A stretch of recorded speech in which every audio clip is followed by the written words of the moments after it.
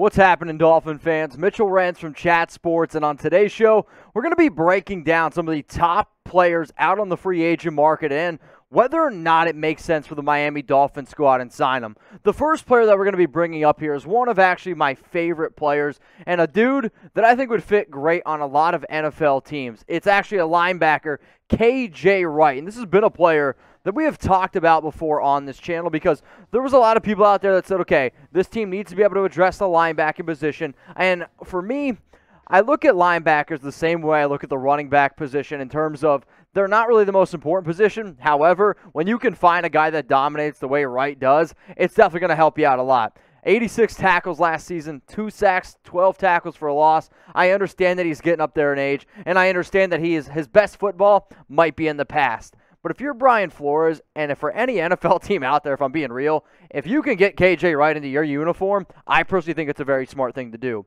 The next thing we're going to be bringing up here is actually not just a player, but an entire position group. We know that the Dolphins are still out there looking for a running back. My biggest concern is this.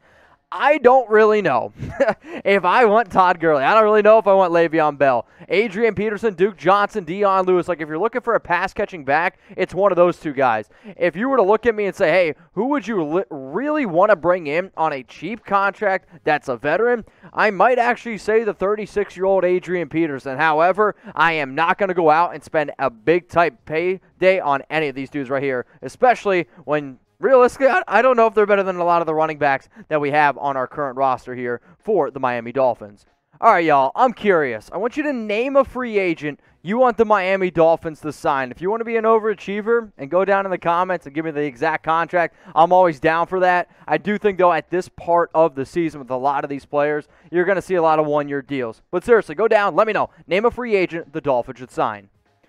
The next player we're going to be bringing up here on Dolphins today is Sheldon Richardson. And if you're looking for somebody that can really clog the interior of the defensive line, Richardson is definitely one of those players. Better against the run than the pass, no doubt about that. And the experience playing in the AFC East, maybe it's just one of these things where you're like, okay, we have two players that we like a lot. Spoiler alert, you're about to see another defensive tackle on today's show. And if you're really trying to weigh out the options, you're like, maybe we go with the guy who has the experience playing in this division, like a guy like Sheldon Richardson, who, I'll be honest, was really surprised the Cleveland Browns decided to let him go. The next dude I'm going to be bringing up here on today's show is Geno Atkins, and I don't care what the numbers say. I don't care what any Bengals fans might say. This dude can still play football. The biggest reason why he didn't get a chance is because they just didn't put him out on the field. He had 8 games, only 1 tackle, 1 QB hit, but Geno Atkins, to me, can still add a lot of versatility, can still add a lot to a football team like the Miami Dolphins, who do need to get a little bit better, I think, at being able to get after the quarterback position.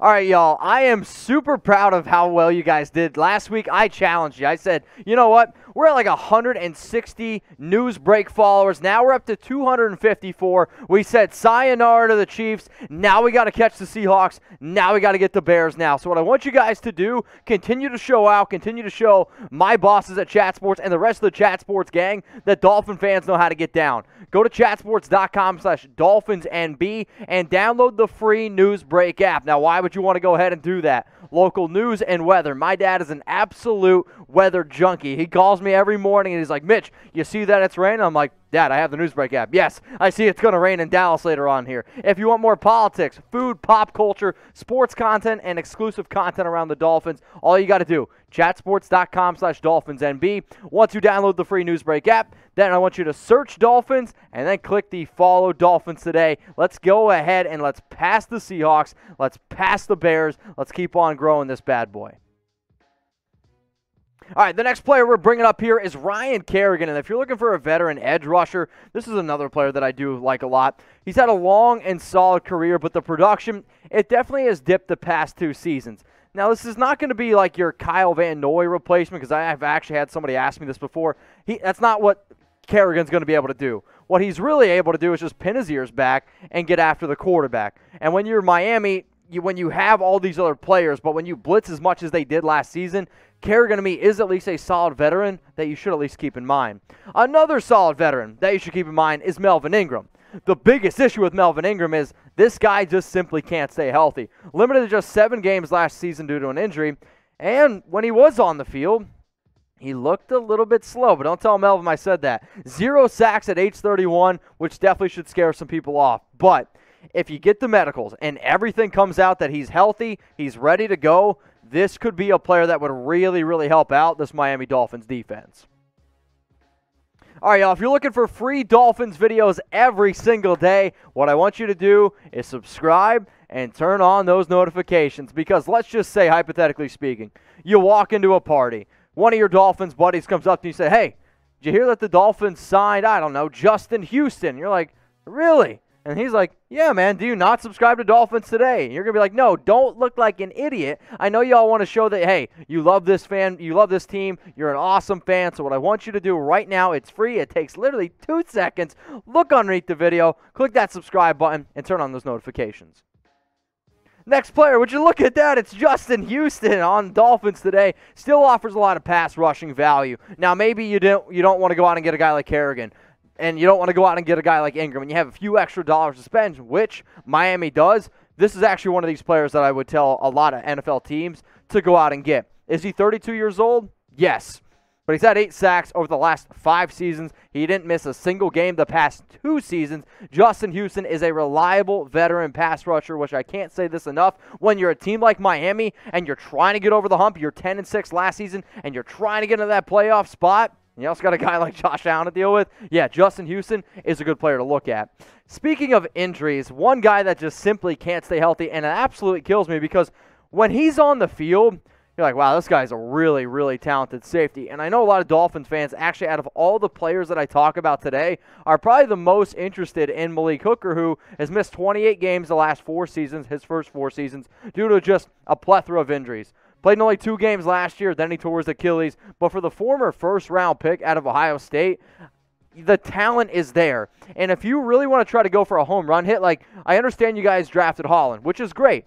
But if you want to also add Malik Hooker, who I'm telling you right now is better than Rowe, however, if he can actually be healthy and you have him and Holland and then the rest of that secondary, this is one of the best defenses, if not the best defense in the National Football League. So I said before, I think this is going to be the player that most people are like, Mitch, this is the guy that I want. This is the player that can totally transcend this defense. All right, we're going to have a little bit of fun here. I want to see if YouTube is actually going to allow you guys to do that. How many Hooker comments can we get on today's video? What I want you to do, if you want Miami to go out and sign Malik Hooker, I want you to scroll on down in the comments and type Hooker.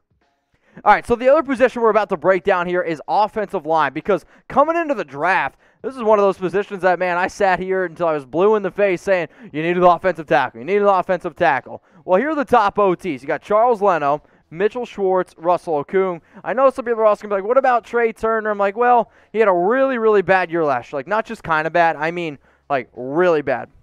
A groin injury was definitely bothering him a lot, but he was a Pro Bowler. If you do want to add Turner, just to give you a little bit more depth in the offensive guard position, and maybe he's healthy, it could actually be a solid option. Let's go to Richard Sherman here, cornerback, who this is one of the bigger name guys, there's no doubt about it. The issue is this: you don't really need Richard Sherman, and that might kill some people to hear that, but you have probably the 2 best cornerbacks in the entire league in terms of a duo. You also have Noah Igbenogany. I know a lot of people are always asking me, should they go out and get Sherman? I'm simply going to say no, save the money, and invest it elsewhere. If you do want to go after a cornerback, if you want to go after a slot guy, Brian Poole is actually a very interesting name, a player that I know Flores likes a lot, and I know a lot of Dolphin fans are very, very familiar with.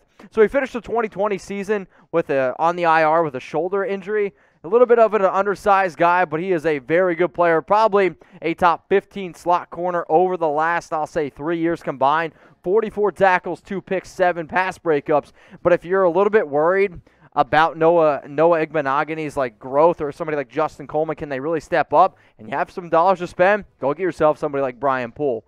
Sticking here in this like slot cornerback position, if you're trying to get a little bit more physical, Steven Nelson is actually one of these guys that I like a lot. Cut by the Steelers earlier this offseason, just more of a bad relationship turned to bad blood. This is a dude, though, that I thought actually played a lot better than what a lot of people anticipated. However, this is also a player that got really hyped up by PFF, because I'm just going to say this, he's a good player. He's not as good as what his grades looked like at PFF, simply because the amount of talent that was around him in Pittsburgh, it really helped Nelson shine. But I'm also going to say this, there's a lot of talent on that Dolphins defense. So if you're saying, okay, we have a sample size when Nelson has a lot of talent around him, and he can do exactly what he's good at. That's playing man, and that's really being able to get physical. Then he's going to be able to shine. If you're Miami, that should at least intrigue you a little bit. Now, if you guys made it this far in the video, know that I appreciate you. Remember, I want you down in the comments section spamming Hooker, and I want you down in the comments section let me know somebody you want the Dolphins to go out and sign.